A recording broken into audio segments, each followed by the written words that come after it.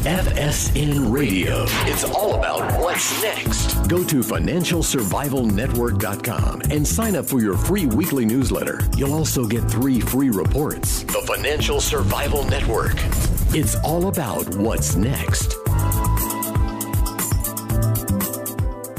Welcome. You are listening to the Financial Survival Network. I'm Kerry Lutz, and today is March 28th, 2017, almost at the end of the first quarter, and we're approaching the first 100 days of the nascent Trump administration. So much going on, and figured we'd get the perspective from the other side of the pond, and we've got Alasdair MacLeod with us now of Gold Money. Alasdair, welcome back. It's very much my pleasure, Kerry. Hey, so I wrote an article about Trump, the workaholic in chief. Basically, he's burning out the media because they're, you know, the media. They're basically lazy people that can't wait to get out the door and hit the local watering hole and really start to work, right? You're making me sympathize with them.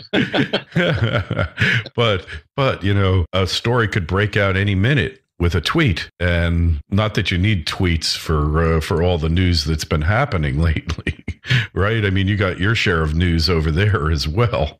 Well, yes. I mean, it's so we've got Brexit will be triggered tomorrow. That's Article 50, under which notice is served that we're leaving, and it starts a 2-year process whereby we negotiate the terms of our leaving, as it were. And of course, we've had a terrorist attack, which, I mean, I think we've been very lucky not to have had more of those. And it's a bit frightening that anyone who is an extremist behind the steering wheel of a car can just go and wipe people out. That is rather worrying, and we just hope there won't be any more sort of copycat instances of that. But certainly, I think the security services are on high alert, but it's very difficult for them to stop that sort of thing, I fear. Hey, there's a fine line between a terrorist behind the wheel and, at least in Florida, an 80-year-old who can't barely see over the wheel and who has diminished vision and reflexes. I mean, it's hard to tell the difference. You know, the only thing I can say is that I think the elderly parties in Florida don't drive along the pavement at 70 miles an hour. They might drive along the pavement at 30 miles an hour, but not 70. But sometimes, you know, they mistake the gas pedal for the brake pedal, and then all bets are off, Alasdair. Yes, absolutely. but seriously, yeah, you can't. We've known for a long time that you can't really prevent the majority of these attacks, but so many of them, Alasdair, they know these people, they've talked to these people, they've monitored, surveilled them, and even taken away their guns, like here in the United States, only to give them back again, like that chap who shot up Fort Lauderdale Airport. I mean, they know them, and yet they're powerless to do a thing about them. It's just remarkable. Yeah, it's difficult. Anyway. So, but onto financial terror. That's kind of our realm here. You know, there's nothing going on in the world to make you feel a little bit sanguine or reassured that the powers that be actually know what they're doing and are actually on the case, is there? Well, that's right. I mean, I've known for a long time they don't know what they're doing. What I haven't been sure about is whether they're in control of events, which are two rather separate things. I'm beginning to suspect they're not in control of events, and I think this has been shown up, if you like, by your President Trump's experience with the Republican Party in Congress over Obamacare, trying to repeal that. And suddenly, you know, we're sitting here thinking, my goodness, is he going to be able to get any of the tax cuts through? How is this going to fit into the budget deficit? And hold on a minute, we're up against the lending ceiling or the borrowing ceiling, whatever you like to call it, of around about 19-20 trillion. And that the suspension of that was lifted, so they can't go and borrow any more money, as I understand it, until such time as President Trump can set a figure and get the agreement of Congress. So, and I was looking at an article on Zero Hedge this morning that was saying that it's quite possible that government is going to be shutting down from the end of April. So, you know, it's interesting to say the least. Yeah, well, I think I don't want to call myself a Trump supporter. That's a little too extreme. I think we were faced with a lot of bad choices, or a lot of impossible choices in this election. And he was time will tell. But point is, the corruption and what's happened to the U.S. government here is just stupendous. I mean, they're completely unfit to lead, any of them in the Congress. I'm always reminded of Will Rogers' old statement, I'm not a member of any organized political party, I'm a Democrat. Well, now that could apply to the Republicans as well. And the demise of the parties, I always felt that they should have just been out and out banned, outlawed, because political parties do far more harm than good. And we wouldn't have anywhere near the problems in the world that we have if there were no political parties. I don't know how you go about banning them. I mean, we do have First Amendment here, but I think if the founding fathers knew what was going to happen, they would have outlawed political parties on their own. I think your founding fathers knew what was going to happen, which is why they wrote the Constitution the way they did. I mean, but basically since then, it has been progressively ignored. At least that's, I'm not an expert in these matters, but that's what it seems to me. Yeah, honored more in the breach than the performance, if you will. So, yes, indeed. Yeah, well, but, we're to the point now where basically if they can't start doing their jobs, we're ripe for a dictatorship. It's just going to happen here. There's no question about it, because somebody is going to have to act. And if they can't act in accordance with the Constitution, then they're going to act outside the Constitution, and Trump will do it. And whether there'll be an event that gives him the right to seize the reins of power, that's what I always thought Obama was going to do. I thought that's what it was all leading up to. But that's my guess, is somehow, somewhere, there will be an event that causes him to basically just take over the show. And for better or for worse, I mean, right? All republics have a limited shelf life, and then they devolve into dictatorships. Well, I think there's a problem with that, and that is that, what we call the deep state is definitely anti-Trump. Yeah. And I think that they will not permit that to happen. I don't know there's a lot they can do about it other than engineer events that undermine his position. And they've certainly been trying to do that over his alleged contacts with Russia, which seem to me to be more in the mind than in truth. But I think you're right, Kerry. I mean, basically what we're seeing is what Hayek wrote about in his Road to Serfdom. It's a very progressive drift away from personal freedom into less freedom, greater taxation, surveillance. And every time you get a terrorist event or something like that, it's an excuse for yet greater surveillance. We're seeing that over here. It's been with you for some considerable time, because what's now coming out through WikiLeaks is the most enormous control that your intelligence services seem to have over electronic media of different sorts. Mm-hmm. I mean, there's even sort of fears that they'll be able to turn your fridge on and off. So, hey, well, I wrote anything which is controlled by the internet. I wrote a tongue-in-cheek article a while back. If I didn't, I should have. Is that could your refrigerator wind up testifying against you in court? Or your washing machine, or who knows what appliance, your television set. They're all set to spill the beans on you, if you will. Absolutely. All in record mode. Yeah. So all I know is there was a picture of our erstwhile FBI director, James Comey, at his desk, and at his computer, he had a piece of tape over the camera. Now, if the FBI director has a piece of tape over his webcam, what does that tell you? Right? I mean, what are you supposed to conclude from that? Well, exactly. It tells me that the reason that I have a tape over mine is fully justified. Yes.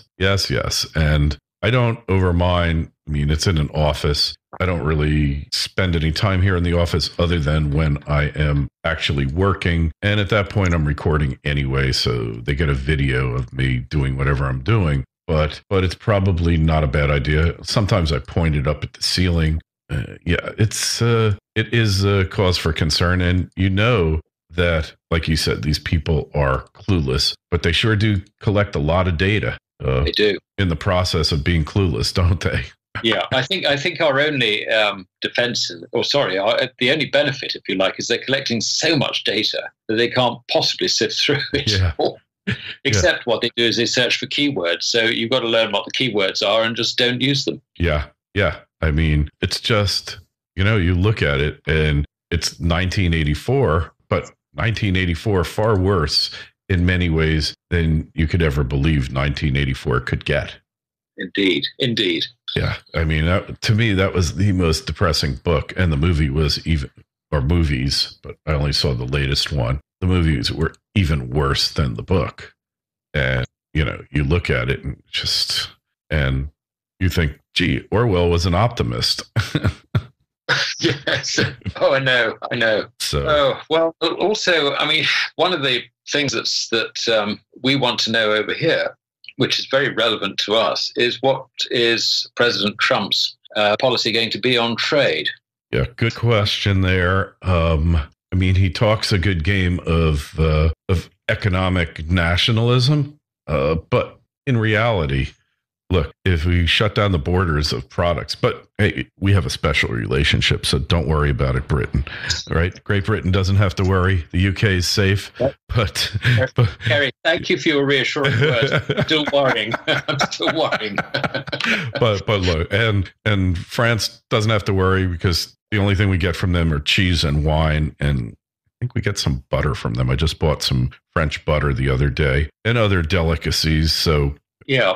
But obviously, unfortunately, there's going to be a bit of inflation in the Lutz household, by the sound of it, when various import duties are put on French butter and cheese and all those other lovely things. Yeah, no doubt. But what I was going to say is, in practice, we're too far integrated to do all these things. I remember I bought my stepson an American car, and this is in 2008, a Ford Edge, good American brand, right? And I looked at the sticker because you have this domestic content requirement on the car stickers, and it was 70% American products at that time. And who knows what it really was, but that's what they admitted to. Now, however, who knows what the real domestic content of that vehicle is? It could be well under 50% with all of the offshoring to Mexico. So I don't think it's really practical for a lot of the things that he said. But I think that deregulation and reforming of the tax code, which I do believe will happen in one form or another, will make it more advantageous for companies to bring operations back. Well, there's two other factors: surplus of water in the United States and the relative cheapness of energy. We know that energy, especially nat gas, is extremely favorable price differential, and there's a lot of industries where energy is the second highest component after labor and capital. So, I don't think that China has to worry about shutting down quite yet. But I think a redefinition of a lot of the relationships that are really inherently wrong. The U.S. is the only country that doesn't have a border adjustment tax under the World Trade Organization. Things like that. He's going to attempt to change it. Whether he's successful or not, well, the U.S. is the biggest debtor nation in the world and in history, so we'll have to see. But I think the thing that worries me is that nobody seems to realize what the origin of trade deficits is. And it's really quite simple. The origin of trade deficits is unsound money. Mm-hmm. I can explain it this way. Just imagine sound money.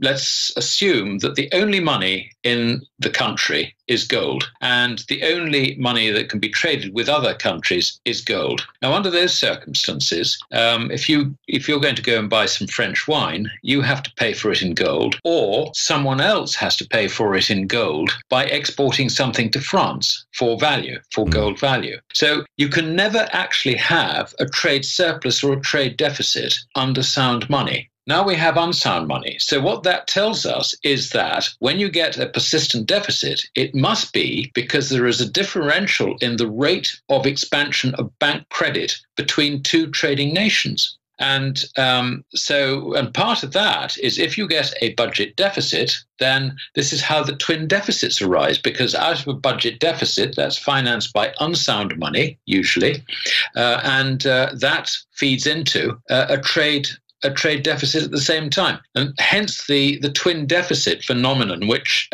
people first really started observing back in the 1980s. So if you want to get a balance of trade, you do not do it by imposing taxes, by devaluing your currency to try and make your product more cost-effective abroad or more commercial abroad. No, I mean, the only way in which you balance your books is to make sure that the government balances books and that governments and that banks do not create bank credit. But I'm afraid that's not the world we live in. No. The world we live in has got these trade deficits. We now know from the explanation I've given you, and I hope your listeners understand it, what the source of these trade deficits is. And therefore, I'm afraid we're going to continue to have trade deficits. So whatever President Trump does on the trade front is not going to change that at all. And his call for a competitive, he didn't call for a devaluation of the dollar, rather he called for a revaluation of the euro upwards and the Japanese yen, and tells us that the Chinese have been suppressing their currency, which they haven't. But really, put another way, what he wants to do is see the dollar down. And he thinks that will sort out the imbalances. I'm sorry, it won't. No. Well, you're kind of advocating a system that we had in the late 1800s and 1870s. And that was a period of time where we had unheralded prosperity and peace. And I only wish it could happen, but the odds of that it's just not going to happen here. So we know that. But because when you've got these currencies, if they were all allowed to float and find their true value, perhaps freely floating currencies could work. But when you have all these pegs and everything else, it just can't work. It can't work in the long run. It's not going to. I don't see freely floating currencies actually resolving the problem, because the problem comes from the relative expansion of bank credit between one country and another, as I've just said. You can find that the currency rate fluctuates. It does not necessarily fluctuate in accordance with the expansion of bank credit. It fluctuates, if you like, on the market valuation, or the valuations that's placed on it in the market. Yes. Now, if you look, for example, at the euro, you've got two things to consider there. One is that the euro region is in a moderate trade surplus, thanks mainly to Germany, by the way. Right. And consequently, that would tend to push the euro up. However, in financial markets, you could argue that there's growing concern about the financial stability and the systemic risk that is building up within the Eurozone, and therefore you would not want to hold unnecessary euros. So that is a reason to sell it. So you can see immediately that the idea that the euro would reflect the trade position it cannot be true, because there are other things involved. Yeah. And this is why I insist on going back to, the sound money example, which I've just sort of laid out, tells us exactly why trade deficits arise, and therefore the only way in which trade deficits can actually be cured. But as I said, and I repeat, this is not the world we live in, and it will change, I think, one day, but it's crisis first, solution second, not the other way around. Yeah, you're correct. Never let a good crisis go to waste.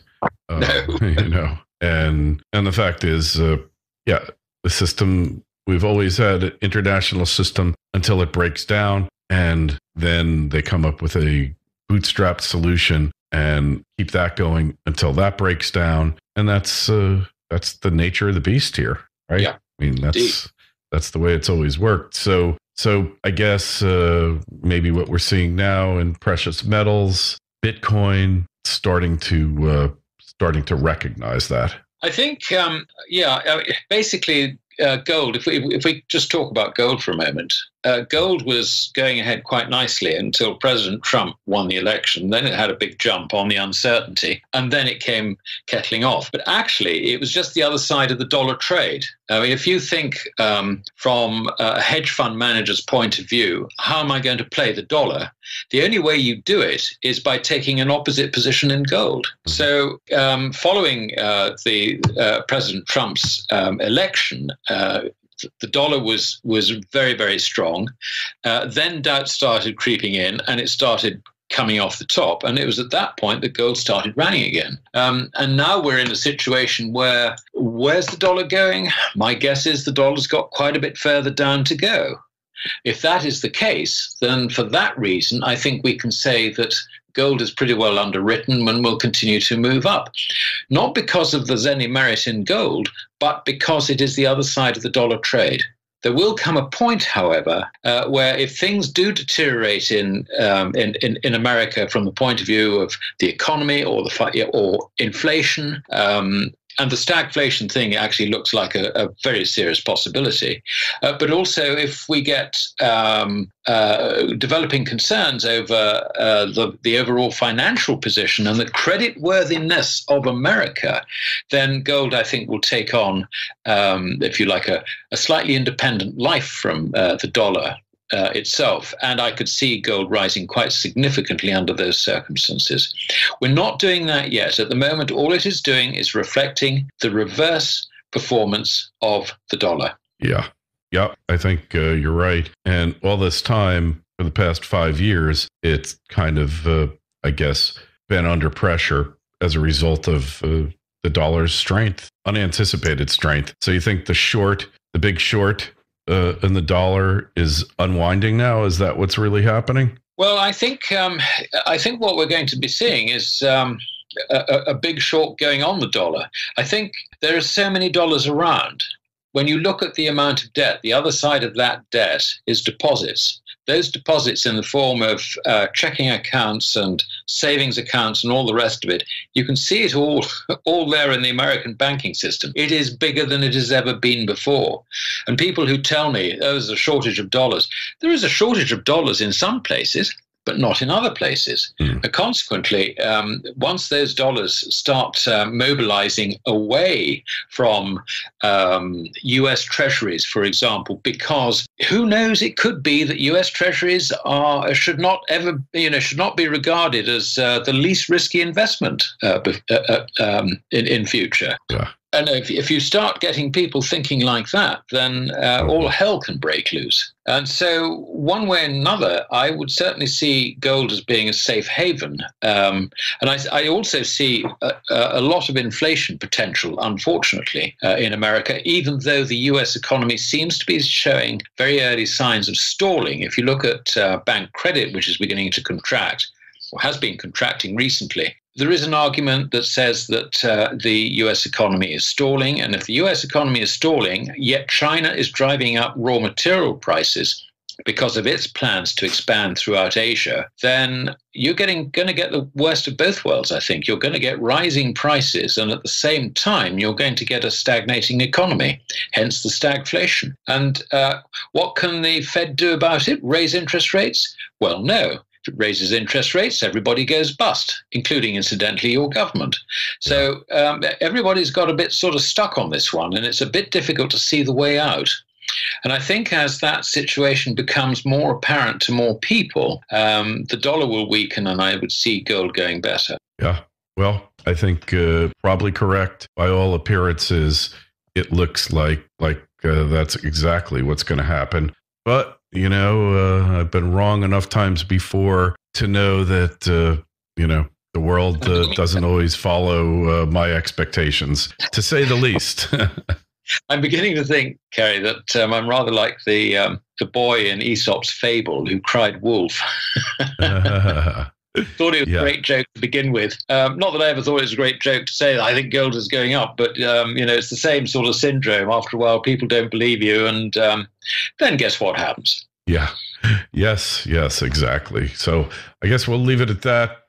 Alasdair. So where's the best place to find your work these days? Goldmoney.com. If you go onto the front page, click under wealth, there's a sort of menu on the top left-hand side. You got, one of them is wealth. And under there, you'll find various research headings. My Thursday article is always published, I suppose, about midday Eastern time, and that's under Insights. And I also do a market report on precious metals, which I do on Friday, and that's under Market Reports. I think it's the subheading. All right. And if you've got any questions, comments about this interview or any others that we do, email me at kl@kerrylutz.com, kl@kerrylutz.com. In the show notes, we'll have a link over to Alasdair's work. And Alasdair, we'll talk to you again real soon. Be well. I look forward to it. Thanks very much, Kerry. Take care. FSN Radio. It's all about what's next. Go to financialsurvivalnetwork.com and sign up for your free weekly newsletter. You'll also get 3 free reports. The Financial Survival Network. It's all about what's next.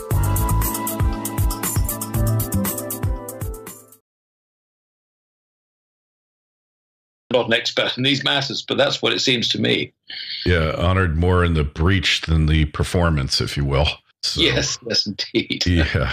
Well, but we're to the point now where basically, if they can't start doing their jobs, we're ripe for a dictatorship. It's just going to happen here. There's no question about it, because somebody is going to have to act. And if they can't act in accordance with the Constitution, then they're going to act outside the Constitution, and Trump will do it. And whether there'll be an event that gives him the right to seize the reins of power, that's what I always thought Obama was going to do. I thought that's what it was all leading up to. But that's my guess, is somehow, somewhere, there will be an event that causes him to basically just take over the show. And for better or for worse, I mean, right?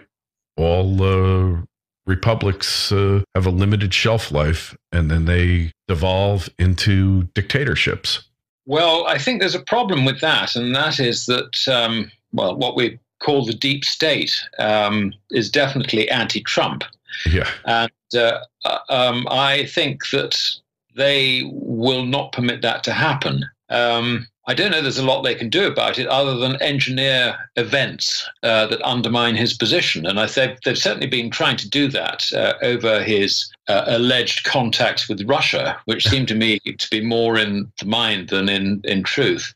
But I think you're right, Kerry. I mean, basically what we're seeing is what Hayek wrote about in his Road to Serfdom. It's a very progressive drift away from personal freedom into less freedom, greater taxation, surveillance. And every time you get a terrorist event or something like that, it's an excuse for yet greater surveillance. We're seeing that over here. It's been with you for some considerable time, because what they're thinking, my goodness, is he going to be able to get any of the tax cuts through? How is this going to fit into the budget deficit? And hold on a minute, we're up against the lending ceiling, or the borrowing ceiling, whatever you like to call it, of around about 19-20 trillion. And that the suspension of that was lifted, so they can't go and borrow any more money, as I understand it, until such time as President Trump can set a figure and get the agreement of Congress. So, and I was looking at an article on Zero Hedge this morning that was saying that it's quite possible that government is going to be shutting down from the end of April. So, it's interesting to say the least. Yeah, well, I think I don't want to call myself a Trump supporter. That's a little too extreme. I think we were faced with a lot of bad choices, or a lot of impossible choices in this election. And time will tell. But point is, the corruption and what's happened to the U.S. government here is just stupendous. I mean, they're completely unfit to lead, any of them in the Congress. I'm always reminded of Will Rogers' old statement, I'm not a member of any organized political party, I'm a Democrat. Well, now that could apply to the Republicans as well. And the demise of the parties I always felt that they should have just been out and out banned, outlawed, because political parties do far more harm than good. And we wouldn't have anywhere near the problems in the world that we have if there were no political parties. I don't know how you go about banning them. I mean, we do have First Amendment here, but I think if the founding fathers knew what was going to happen, they would have outlawed political parties on their own. I think your founding fathers knew what was going to happen, which is why they wrote the Constitution the way they did. I mean, but basically, since then, it has been progressively ignored. At least that's... FSN Radio. It's all about what's next. Go to financialsurvivalnetwork.com and sign up for your free weekly newsletter. You'll also get 3 free reports. The Financial Survival Network. It's all about what's next. Welcome. You are listening to the Financial Survival Network. I'm Kerry Lutz, and today is March 28th, 2017, almost at the end of the first quarter, and we're approaching the first 100 days of the nascent Trump administration. So much going on, and figured we'd get the perspective from the other side of the pond, and we've got Alasdair MacLeod with us now of Gold Money. Alasdair, welcome back. It's very much my pleasure, Kerry. Hey, so I wrote an article about Trump, the workaholic in chief. Basically, he's burning out the media because the media, they're basically lazy people that can't wait to get out the door and hit the local watering hole and really start to work, right? You're making me sympathize with them. but a story could break out any minute with a tweet, and not that you need tweets for all the news that's been happening lately, right? I mean, you got your share of news over there as well. Well, yes. I mean, we've got Brexit will be triggered tomorrow. That's Article 50, under which notice is served that we're leaving, and it starts a 2-year process whereby we negotiate the terms of our leaving, as it were. And of course, we've had a terrorist attack, which, I mean, I think we've been very lucky not to have had more of those. And it's a bit frightening that anyone who is an extremist behind the steering wheel of a car can just go and wipe people out. That is rather worrying, and we just hope there won't be any more sort of copycat instances of that. But what's now coming out through WikiLeaks is the most enormous control that your intelligence services seem to have over electronic media of different sorts. Mm-hmm. I mean, there's even sort of fears that they'll be able to turn your fridge on and off. So, well, I wrote anything which is controlled by the internet. I wrote a tongue-in-cheek article a while back. If I didn't, I should have. Is that could your refrigerator wind up testifying against you in court? Or your washing machine, or who knows what appliance, your television set. They're all set to spill the beans on you, if you will. Absolutely. All in record mode. Yeah. So, hey, all I know is there was a picture of our erstwhile FBI director, James Comey, at his desk, and at his computer, he had a piece of tape over the camera. Now, if the FBI director has a piece of tape over his webcam, what does that tell you? Right? I mean, what are you supposed to conclude from that? Well, exactly. It tells me that the reason that I have a tape over mine is fully justified. Yes.